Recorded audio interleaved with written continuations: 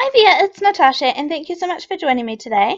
I have my jelly plate out already. This is an 8 by 10 jelly plate and I have two 5 by 5 Nina cardstock panels, and these are the two that I'm going to be working with today. I want to create a really light background and I am doing that using some Spun Sugar Distress Oxide, and then I'm going to move on to some worn lipstick, just a little bit, I don't want too much.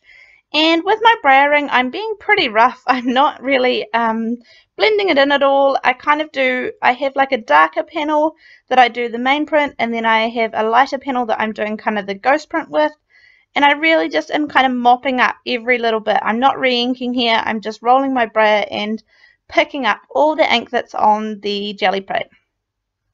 Now I'm going to move on to some shaded lilac, which is a really light purple. It's like a lavender kind of color. And then I'm going to add 4 stencils down. I've just put a little bit of ink kind of in the middle of my jelly plate, not all over the whole thing. And I'm just going to take those panels that have the pink on them already, and when I turn it over you can kind of see it just leaves a nice light pattern there. So just adding some more layers, always more layers with jelly printing. And yeah, so I'm not too worried, I'm not being fussy, I'm kind of just pushing it in, rubbing it on, and then turning it over to see what I get.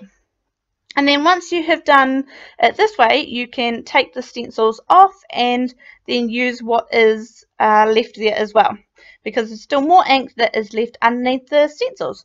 So I'm using the same print again, and just again, no rhyme or reason, or I'm not trying to get one pattern somewhere. As I said, this is just a really light background piece, so I'm not too worried about how it kind of turns out. I'm just having a play, really. So I'm not sort of too worried or too fussy about what I'm doing, and you can actually see on this piece here it's got a darker pink spot where there's a little bit darker pink, but it doesn't matter, and you can kind of end up avoiding it as well. So it doesn't matter for the final project, and I will only actually end up using one of these panels on this card anyway. So my main focus today is this Ballerina Stamp Set with this gorgeous ballerina, and I will have the links to everything down below in case you are interested. But I am stamping it out in Memento Tuxedo black ink because I thought I was going to use my Spectrum Noir markers on these, alcohol markers, but I didn't end up doing that. I do have some tulle here that I got from Aliexpress ages ago, and I've used it in so many projects. And I'm just going to cut off a tiny wee square, which is all I need for a skirt for the ballerina. I'm kind of pleating it up between my fingers there. I mean, not being too specific because nobody's going to look that closely at it. But yeah, I am just going to put a little bit of hot glue down behind it and sacrifice my fingers when I squeeze the hot glue in between them, because I want it to be a nice flat kind of bit up the top that I can attach to the ballerina. Now there is a wee bit there to the left that I'm going to cut off and just kind of round out to kind of make the skirt look a little more finished. And when I was doing this, I didn't have any more plans other than this for her skirt, but you can see it's kind of created a nice sort of round shape there, and it will fit on the ballerina nicely. I do need to cut that top bit off flat, so it just, as I said, finishing touches, and that becomes a really nice skirt for her.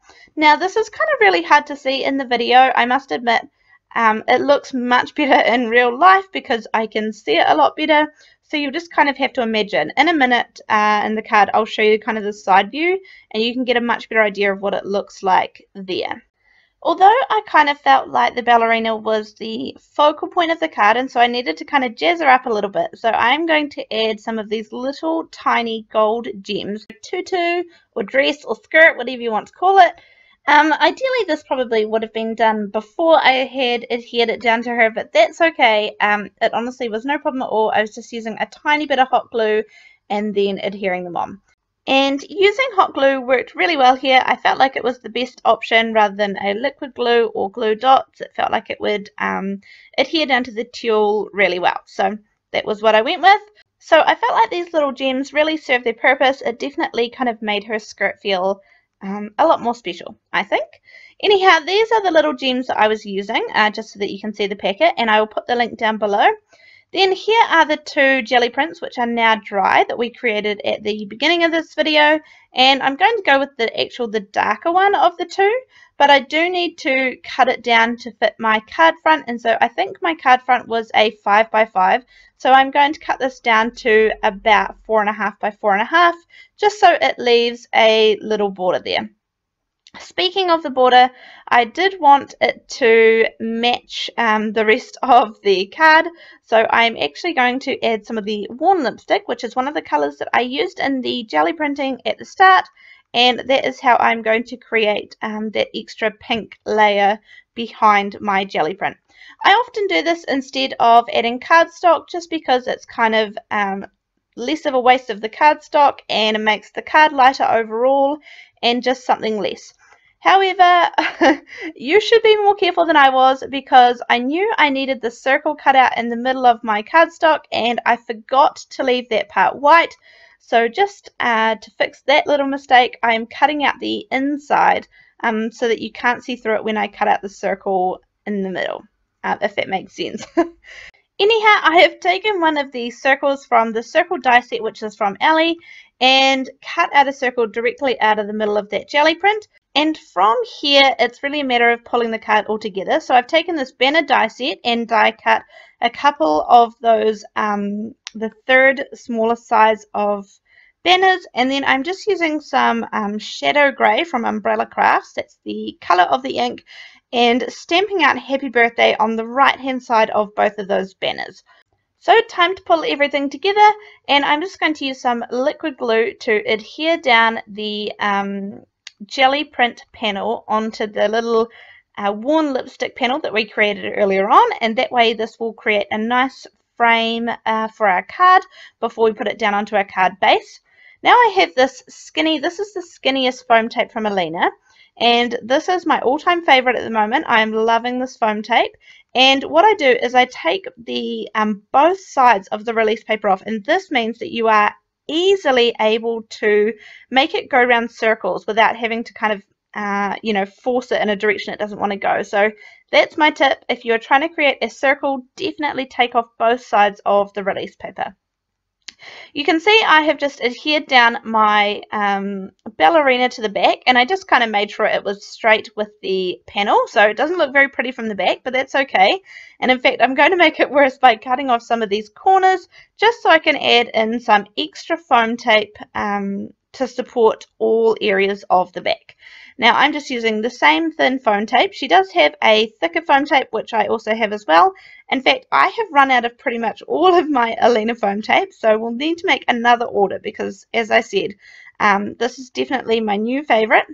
I have adhered it down to a 110 pound Nina Solar White card base, and here I'm just going to put a little bit of foam tape on the right hand side, and then I'm actually going to just use some liquid glue on the left hand side because it is going to sit flat and even with the raised portion of the card already.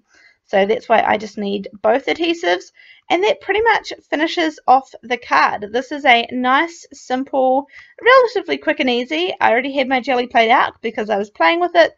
All I'm going to do now is add a few of those gold gems, which actually come in 2 different sizes, and as I said, I will have them linked down below. And I'm going to add some of those in the top left and the bottom right hand corners just to kind of pull the card together and yeah, make it all cohesive.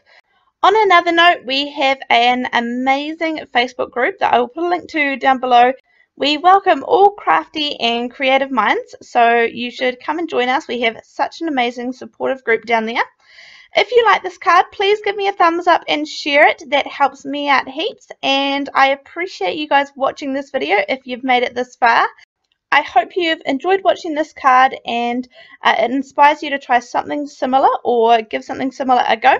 And I will see you in the next video. Thank you so much for watching. See ya. Bye.